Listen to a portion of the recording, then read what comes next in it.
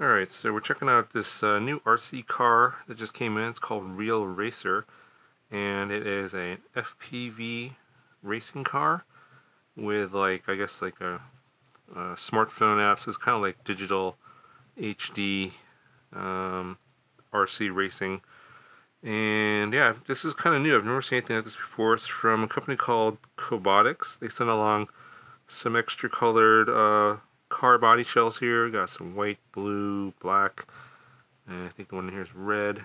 So let's get everything out of the box and see what we got. Okay, so got everything out of the boxes and packaging, so didn't want to show you me unwrapping a bunch of plastic. But here's the red version of the body shell. It's nice and glossy. Yeah, a little bit of some shocks here on the car. This is a different kind of RC car. I've never seen anything like this before.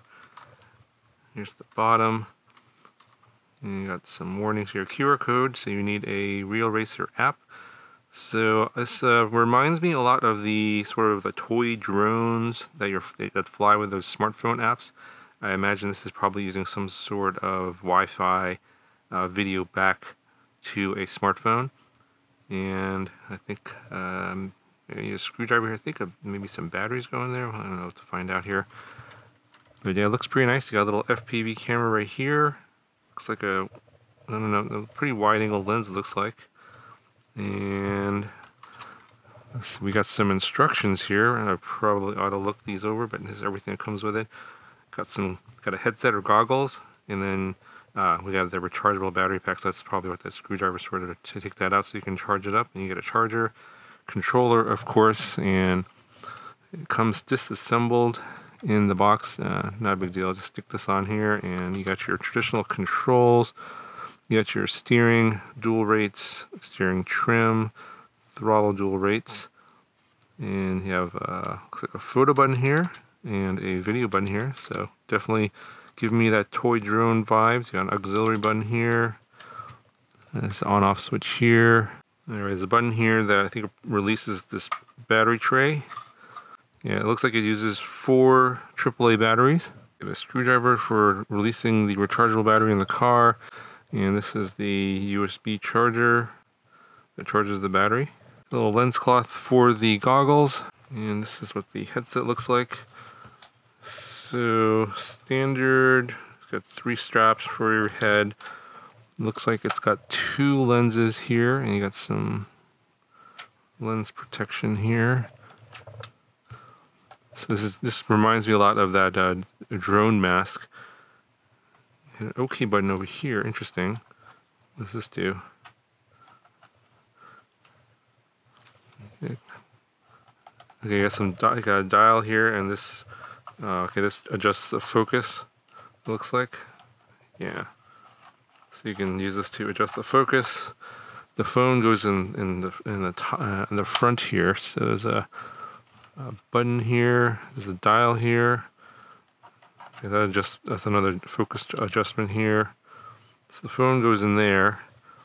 It looks like this is as far as it opens, and you got those lenses. And let's see what this does here. This is the top dial adjusts the IPD, or the pupil distance. So you can adjust that, and then these dials on the side adjust the focus frontwards and backwards so you can look at the screen. But looks pretty nice. Pretty nice soft touch leather here. So obviously put your phone in here once you get the app, and drive it FPV. So that's going to be pretty cool. Here's one of the shells. Here's the silver one. It's not as glossy as the red. And some screws there to install it. I mean, it's a fairly durable feeling shell, not flimsy.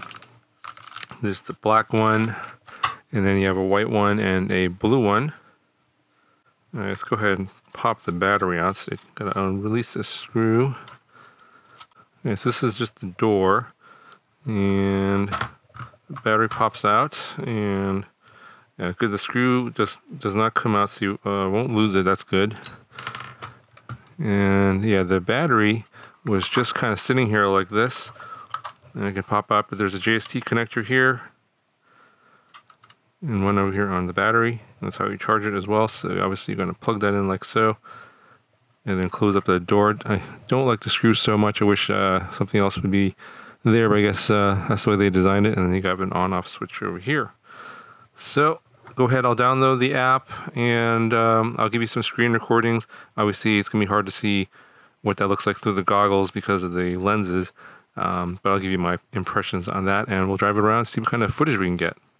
Okay, so before I get into the driving characteristics on the FPV of this car, I do want to let you know that I was not able to get my phone inside the goggles. My phone was just too big to get in here. So there's a limit to the size of the phone you can use, and I know a lot of the phones these days are kind of on the bigger side, so something to be aware of. So I'm not able to really talk about how this works with a phone because it doesn't work with my phone. But I think I would imagine that if you get your phone in here, the screen will look a lot bigger, be very immersive, like a lot of these sort of VR type headsets. Another thing to note is that in order to get the micro SD card out, you do have to take the shell off. It's on the inside here. Yeah, that's a bit annoying because you have to take 4 screws out and to get that SD card out to look at the video. But the video quality isn't amazing. It's like 720p video.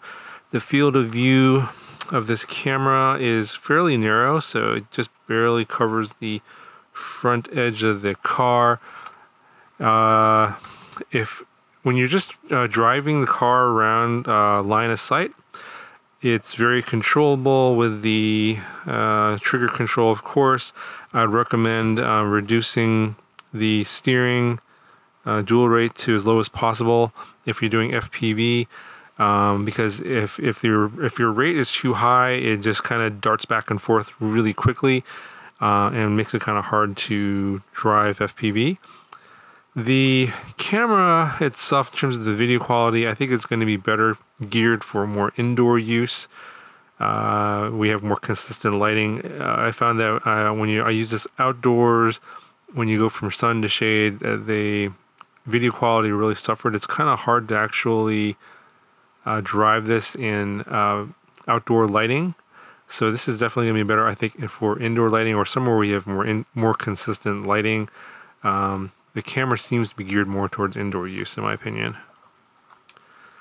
But you know, I'm showing here the video footage here, indoors and outdoors, as you've seen here, and it is drivable. And in both situations, I just find that indoor lighting is a little bit easier. And if you are going to be using the FPV mode, I would recommend reducing your steering dual rate to as low as possible. Line of sight, it doesn't really matter as much. If you want more agility, it'll dart back and forth or whatever. Have as much rate as you want. It's still pretty fast, and so like I actually prefer to drive this a little bit slower. It just makes because of the video, there's a little bit of lag in the video. It just makes it a little bit easier to control, and because of the narrow field of view, you can't really see everything that's to the sides.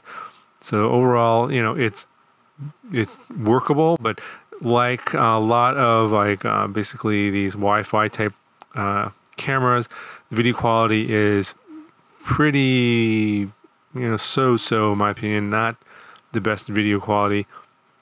Now, obviously, I would have liked to have seen a more expensive camera in this one, at least a 1080p camera, if not higher, and a little bit better dynamic range and a wider field of view. I think then that, especially for FPV, the wider field of view is going to be very helpful in terms of controlling it via FPV. So that's going to do it for this video. Got any questions, let me know, and I'll talk to you guys in the next one.